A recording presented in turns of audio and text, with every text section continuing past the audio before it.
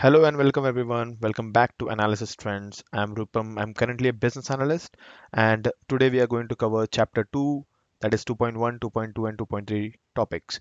If you have not already watched the chapter 1 videos, there are two videos already been published on the channel. Please go and watch them, and also follow me on Instagram as well as on LinkedIn, and stay connected to cover more chapters. So today in this video we are going to cover the business analysis core concept model, the BACCM metrics, the key concepts, that is the key terms, and the requirement classification schema. So let's get started with the first, that is 2.1 business analysis key concept, the chapter 2. So in this chapter we got five different topics, that is BACCM metrics, the key terms, requirement classification schema, stakeholders, requirements, and design. In this video, we are going to cover three, that is first, second, and third. So let's get started with BACCM metrics.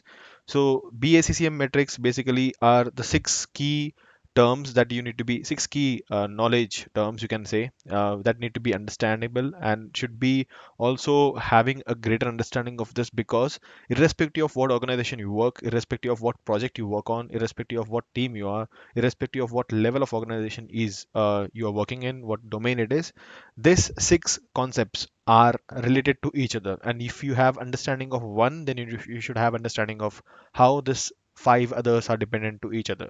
So you should be having an understanding the sequential here, as well as both the logical understanding between them. So the six key concepts, what I want to you to focus is the change, need, solution, stakeholder, value, and context.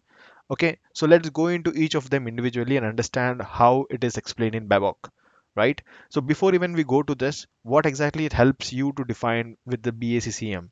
The first one is they will define you the domain and profession of a business analysis, right? It communicates the business analyst with a common terminology, right? It describes the relationship between the key concepts, and then it helps you to perform better business analysis, right? By evaluating relationship between the six concepts. And then let's lastly it's also find basically establish a foundation between the path of how you work and how your work efforts are being placed to accomplish the business analysis activities. Let's go into each of this now. Let's look at the first one, that is change, the act of transformation in response to a need. So basically a change is nothing but any organization will have change on day-to-day basis, and change is constant in the whole world. Change is the only constant thing that happens time to time. So there might be change in the technology, there might be change in the solution, there might be change in the people, resources, terms, everything, right? So change is constant, change will happen daily, right? So the act of transformation in response to a need, basically change happens, and when the change happens there is a need, right? And if there is a need, there might be also a change happening. So it says that change works to improve the performance of enterprise. These improvements are deliberately and controlled through a business analysis activities. So change happens when there is a need, and change is constant throughout the whole business analysis activities. Next one is a need, the problem or opportunity to be addressed. When there is a change, there is a need, and when there is a need, basically we are trying to identify what's the problem, or we are trying to identify what's an opportunity to basically tackle that, right? So change can cause a need, or need can cause a change, right? Now, why do we actually want to change? Because we want to be matching with other competitors, right? We also need to have common technologies used across our competitors. So there is a change in the environment, and we want to compete to that environment. So we need, or we have a need now, that we want to go from this stage to that stage. And that's where it actually motivates the stakeholder to keep on adding new things as a need, because the environment is changing, right? And that's where it says that changes can also cause needs by enhancing the value delivered by the existing solutions, right? Let's go to the solution, the third one, a specific way of satisfying one or more need.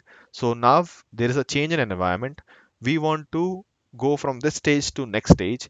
That's a need. Now, how do we go that? How do we satisfy that transition? We can satisfy that need by providing a solution to it, right? A solution is basically satisfying one or more need, right? So solution can also able to add value and also can be dependent on the opportunity. So that is where the solution comes into picture. Next is a set stakeholder, a group or an individual with a relationship to the change, to the need, and to the solution. Now, actually, who wants to have this change? It can be an individual, it can be a group of people, it can be the company whole as an organization as a stakeholder, right?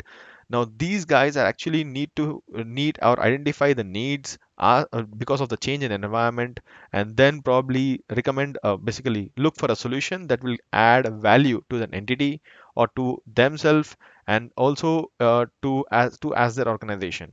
Now, stakeholders are the one who actually can be terms of interest and can also impact on and can influence over the change, because stakeholders are the one who can accept or approve or reject your changes or reject your kind of solutions you're giving, right? But they are the one who actually brings in the need, or they are the one who actually look for an opportunity in the market to provide that particular need to the team to develop a solution to it, so that the value can be given back to the team as well as to individual.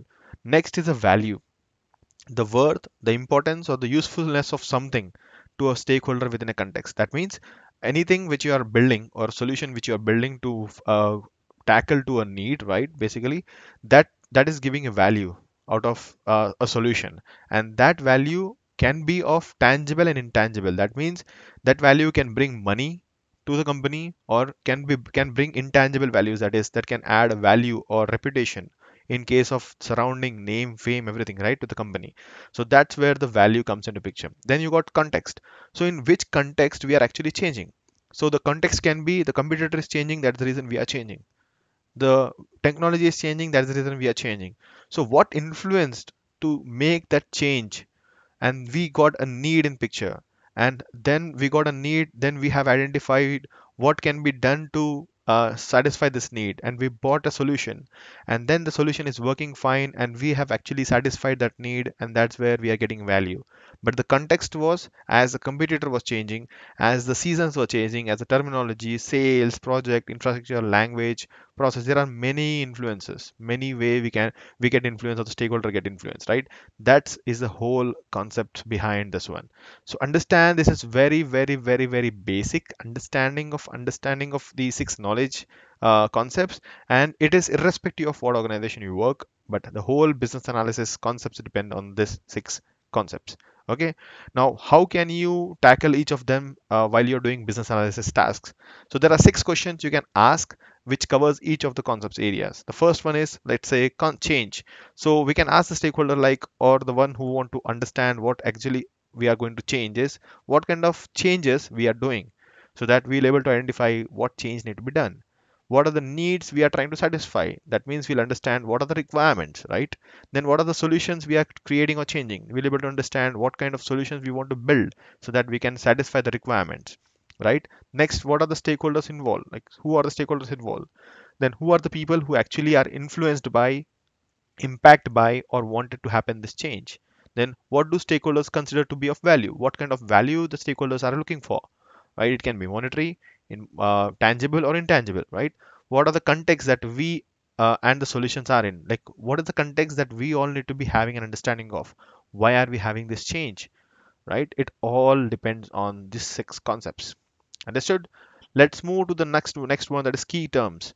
So the key terms basically are the terms that are being used while practicing the business analysis concepts. The first one is business analysis information. Basically anything from the start to end you work in the business analysis, the whole day-to-day life of business analyst comes under business analysis information, even from requirement gathering till testing till UAT, understanding, finding out the market analysis, doing brainstorming session, finding out testing value, what where we lost, where we gained, right? Everything comes under business analysis information. The next one is a design. So design is a usable representation of a solution. Basically, it's a pre-solution. We can say it's basically documented where you will able to understand what are the capabilities of a solution can be with that design, right? Then you got enterprise. Enterprise is a system which is basically used by, or we can say is performed to perform a common goal by multiple organization or one organization, and that will have a certain boundaries to be used and have a defined relative between the organization and or an organization unit. What is an organization? A group of people working for a common goal, and that is managed by some or other individual, and they are working for a common goal again, and that is very bounded, right? And they have a particular solution or system to be used. That's an organization. What's a plan? It's basically the activities that need to be processed to achieve something. That's a plan. What is a requirement? Basically, requirement is a need, and a requirement is a usable representation of a need. What need to be done? What things need to be tackled so that we get to the ultimate solution or satisfy the particular need. Those are all comes into requirement. And then a risk. So risk is an effective or uncertainty of value of a change. Basically, risk need to be identified and need to be discussed with stakeholders. Even you don't discuss a need, it will be a risk. Even you discuss a risk, it will be again a point where you need to be very aware of what kind of market risk it is, what it leads to uncertainty, where can it affect, what is an impact, and you need to be very very clear of understanding those risk, because this will also create an opportunity, also lose or will be a faulty way of dealing or can say misleading the opportunity. So risk is a very very key term that you need to identify risk at every stage of your business analysis activities. The third subtopic we're going to cover is requirement classification schema. So there are four major requirements, that is business requirement, stakeholder requirement, solution requirement, and transition requirement. So business requirement are nothing but if you want to change an enterprise, that means a system in an organization, that is a business requirement. Who asks you to do that? The stakeholders ask you to do that. So the needs that a stakeholder defines is basically a stakeholder requirement, and business requirement are actually created by stakeholders, and stakeholders requirement lay a bridge between the business requirement and a solution requirement. So stakeholder requirement are already a part of business requirement, right? Next, the solution requirement.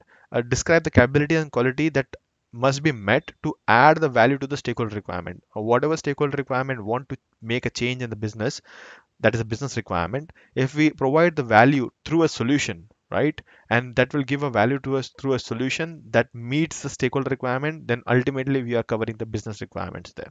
Now there are two types of solution requirement: functional and non-functional requirement. Functional requirement depends on behavior and information of a requirement. Let's say if you want to create a website and if you want to add a button, so if I click on the button, what should be the website be performing, or what should be the behavior of the website when I click on the button? And let's say if the behavior is it will zoom in and the information it shows, what kind of information it should be showing, how the information should be, all comes under functional requirement. What is the functionality of that website? Next is a non-functional requirement. It's not directly related to the behavior or information, but it will show you the condition under which the solution must met all the requirements. That is, when I click on the button, it should zoom in, but it should zoom in to a certain extent. That's a condition, and it also should zoom within 2 seconds. It should also show the information within 2 seconds. If I refresh the website, it should load within 5 seconds. That's a condition behind that requirement, but ultimately it should show the same information, it should behave in the same way irrespective of what condition we apply. That comes under non-functional requirement. Then you got a transition requirement. This requirement is different from all other three requirements because this requirement is dependent on change. That means if change has happened, the requirement is end there. That means anything which is having a particular thing need to be moved from a current state to a future state, that is a transition requirement. And transition requirement address such topics as data conversion, training, or business continuity. So this requirement ends once the requirement or once the need is moved from current state to future state. So this is all about 2.1, 2.2, and 2.3 topics of BABOK guide. I hope you have liked this video. I'm really struggling hard to bring this thing in front of you in this way.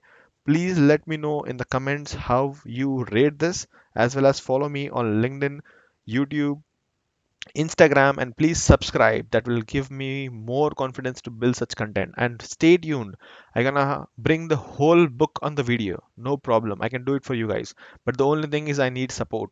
Okay. So please watch it carefully, read it, learn along. That's the reason it's learn along series. Keep your babok guide simultaneously behind you. Watch this video, rewind it. I guess it will be very faster for you. Change the speed of the video. If you guys are think that this is very slow, change it to 1.25x, 1.3x, or 1.4x, or 5x. It's up to you. or change it to 0.5x. It's up to you.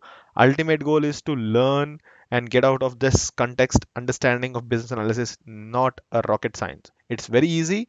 The only thing is the mindset, the understanding of the business key terms, and the value you want to add to the organization again, right? That only depends on this one. So stay tuned. Thank you for watching this video and stay connected. Goodbye.